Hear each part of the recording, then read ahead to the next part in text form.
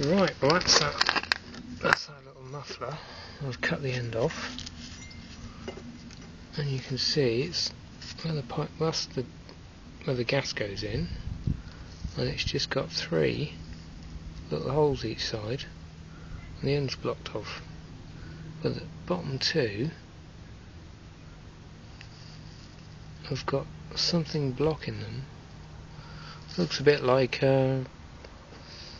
it's like a rivet head if you drill a rivet out, which I don't think is original fitment. So, but they don't look like these. Well, I suppose they could be the top of those pins,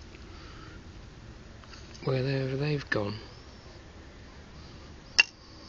I don't know if they could get out. There they were. Because they would sit in there, wouldn't they?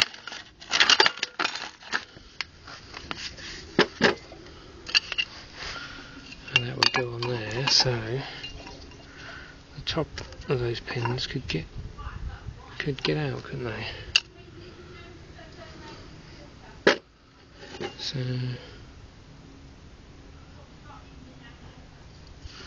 that's your high pressure release valve. That bit there.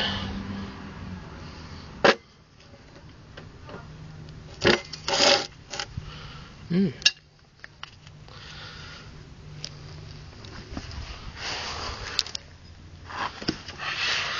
I suppose we can take the end off of that and have a look in there as well.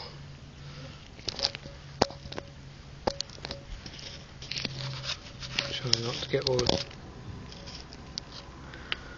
Right.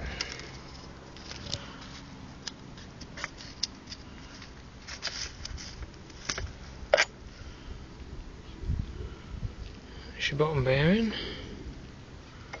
which is full of little bits of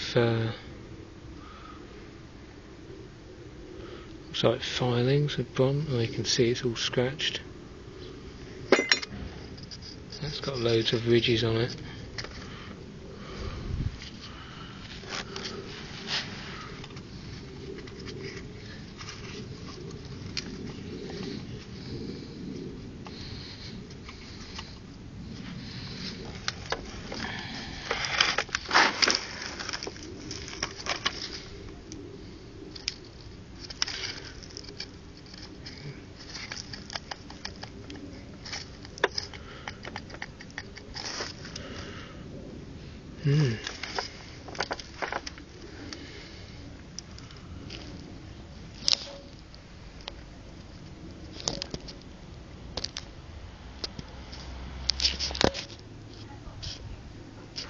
Right, that's it there.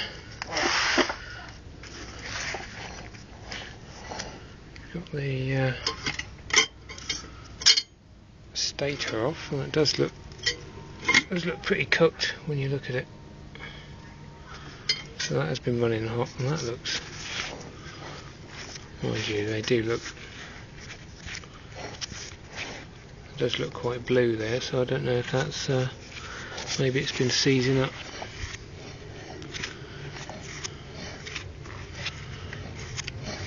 And then going out on the Clixon, and then let's reset, and then let's run a bit more.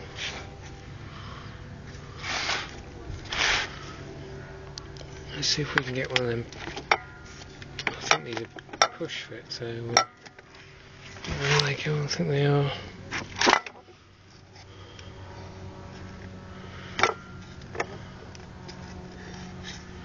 Well.